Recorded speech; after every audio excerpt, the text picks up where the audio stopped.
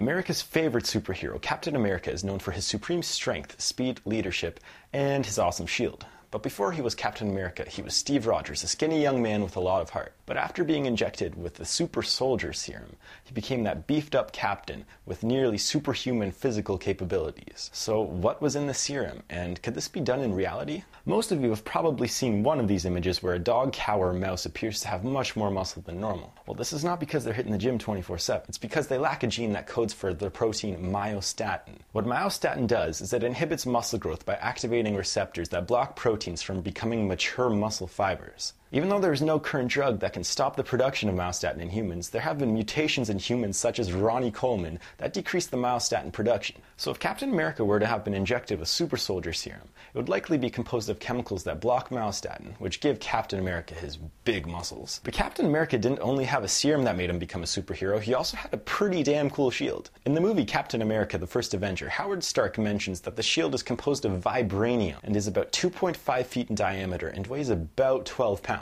It is also supposed to absorb all kinetic vibrations, be resistant to bullets, and be unaffected by extreme temperatures and magic. While there is no such thing as this super material vibranium, we do have comparable super alloys such as inconel, which can withstand high temperatures while maintaining its stability. And recently, the strongest known material has been discovered, and its name is carbine. While many of its current properties are unknown, we do know that its maximum stress strength is roughly 3 times greater than that of diamond, and it could have bullet-stopping qualities to it. I just know that at the end of the day, whether Captain America's shield is made out of vibranium or carbine, he will always be able to kick the crap out of the Winter Soldier. Thanks for watching The Element, and don't forget to use that super strength to hit that like and subscribe button down below.